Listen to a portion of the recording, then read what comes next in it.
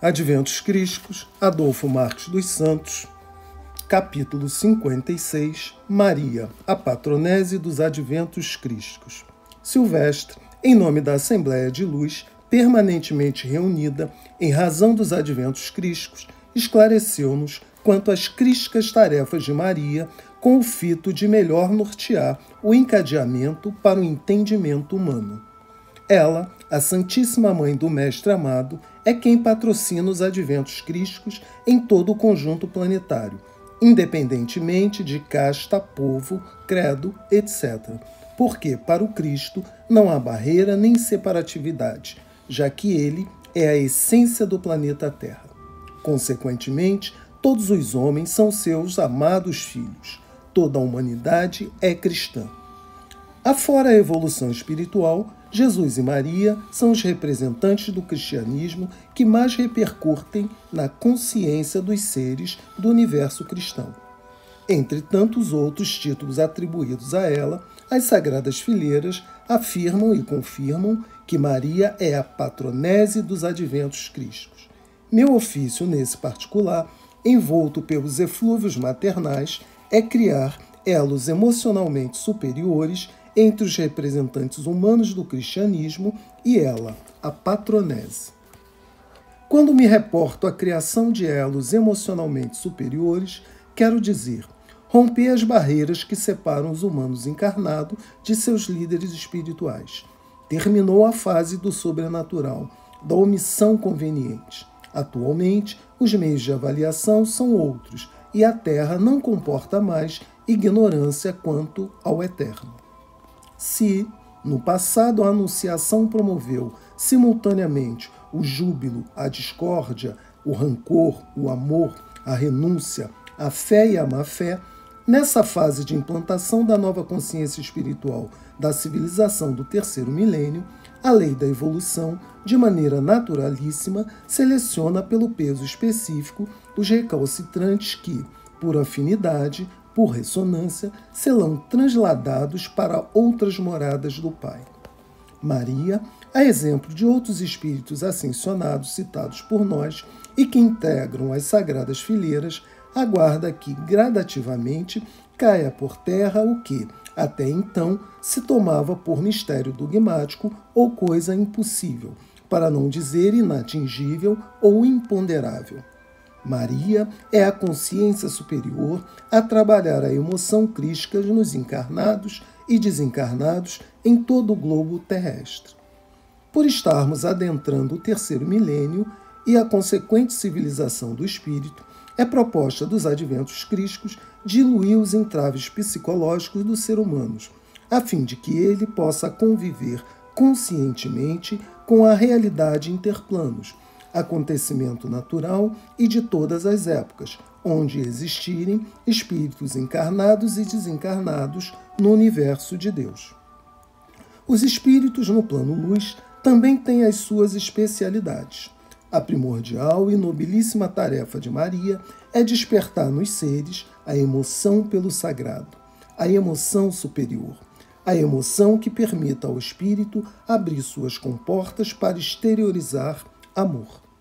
O culto a Maria dos esplendores celestiais perdeu o sentido. Ela é presença permanente entre os homens. Em algumas situações, quase se torna visível aos olhos comuns, tal a sua vontade de participar do dia a dia de seus tutelados. Nesses 2000 anos de cristianismo, a presença dela tem sido notada sempre com a mesma particularidade.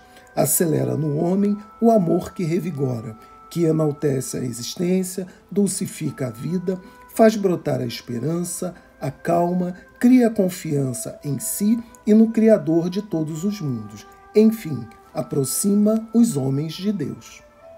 Maria, símbolo humano espiritual do amor incondicional, ao se aproximar dos núcleos humanos de culto à divindade, aqueles que, pela envergadura moral dos participantes, pela ética crística de amar ao próximo, pelos propósitos nobres, espíritos fraternos, solidários, compreensivos e disciplinados, tornam um ambiente sagrado onde são verbalizadas as coisas do Eterno Pai.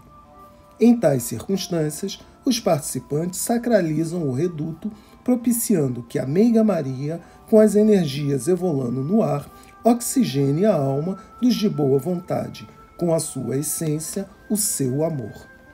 Justifica-se assim o porquê de as pessoas serem tomadas por doce enlevo com a presença de Maria.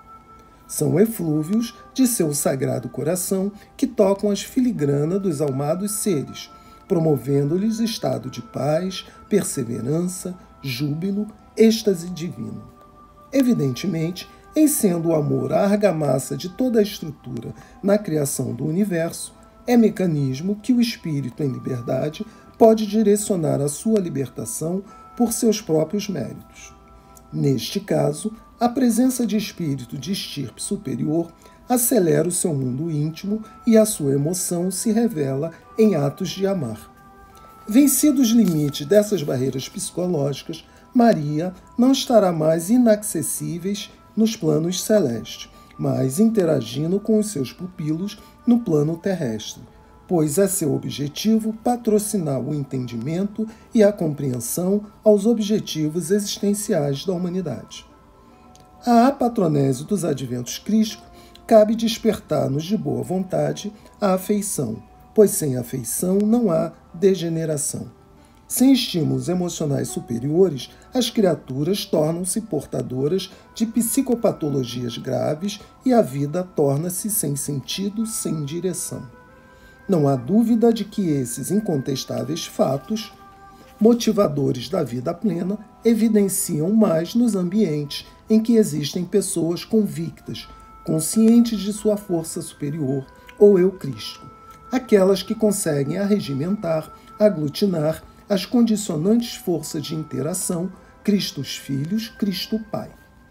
No plano espiritual, Maria, dentre outras tarefas, é quem integra os enregelados emancipados e postulante às sacratíssimas fileiras de missionários adventistas, obedecendo-se naturalmente aos necessários, quiçá imprescindíveis, estágios reformadores. Notificam as sagradas fileiras que, após esses solenes momentos, essas sublimadas horas de integração de enregelados, os crísticos aspirantes às fileiras centuriãs passam a ficar sob a égide de Nicolaus, o forte do forte, e sob o patrocínio de Maria. A cargo do iluminado ser Nicolau ficam encarnados e desencarnados, que conhecem, mas carecem ainda do despertar das interações interiores e indefiníveis na caracterização de cada uma das concorrentes que tem como resultante a força superior. Nicolaus assessora, mas o despertar da força crística fica à mercê de cada indivíduo e de um toque amoroso de Nicanor.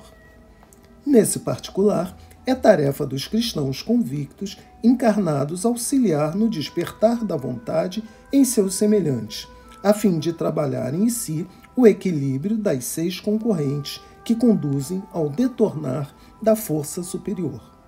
Também conduzir e induzir seus ouvintes a pautarem a vida dentro dos princípios evangelísticos em que se tem a misericórdia do ver, ouvir e falar os divinos sentidos que culminam com o deslanchar da força superior. Escreveram as sagradas fileiras. Mister se faz, acima de qualquer fenômeno, função ou ação consequente, a certeira introdução das 3 perdizes do consentimento divino, igualmente a cargo do meritório detentor dos adventos para a Terra, na incessante busca do despertar da divina força no âmago dos terrenos.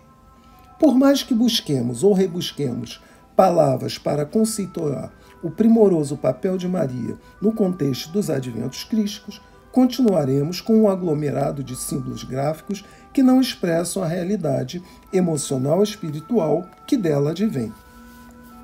Tomados por tal atmosfera e imbuído da grandiosidade do momento, distinguimos entre as fileiras a humilde, porém majestosa presença daquela que nos patrocina o amor, a perseverança, o sacrifício, a renúncia, a igualdade, a lealdade e, sobretudo, a certeza de que os adventos de seu crístico filho não serão relegados ao ostracismo que os ameaçava, porque os de boa vontade, hoje como outrora, tomam os ombros fiéis à obstinação do madeiro que consagrou os primeiros cristãos, perpetuando-lhes as glórias para todo o sempre. Sagradas Fileiras. Embora nem todos possam conceber a grandeza desse momento que envolve toda a Terra, assegurado fica que os elos se ajustam com firmeza inexplicável para os humanos desatentos, mas perfeitamente ajustado ao previsto pelo planejamento dos crísticos adventos. Os adventos crísticos estão implantados na Terra, pois a hora se fez e os séculos se tornaram, enfim, fragmentos de instantes, perfeitamente inseridos nesta circunstante aurora. Necessário é que os de boa vontade, desdobrada em ações consequentes, imbuam-se da força crística e, em nome do arauto da divindade, o Nazareno Mestre, e da Patronesse dos Adventos Cristicos, Maria, a Santíssima Mãe, alimentem os homens da terra com o pão da vida, o Evangelho. Impossível sufocar a superior emoção que nos invade a todos nesta Assembleia de Luz, ante o inusitado brilho da presença dela, a patronesse do amor e da piedade, do sacrifício e da renúncia, da sublimada fé aliada à bonança da caridade. Por tudo que, neste excelso momento, se faz testemunho da glória, desde a rocha maciça até o diminuto grão de areia, posto que, igualmente rocha, em estado mínimo, almejamos fazer calar fundo em todos os de boa vontade nossas eternas ao ensejo de tão ditoso patrocínio. Sagradas Fileiras. Salutar é a aurora, arvorada na fidelidade do consagrado Filho em louvor do Pai. Recomponho perante sua glória o que glorificado por ele é. Glorifico-me na glória dele, para que glorificado todos sejamos. Fim do capítulo 56.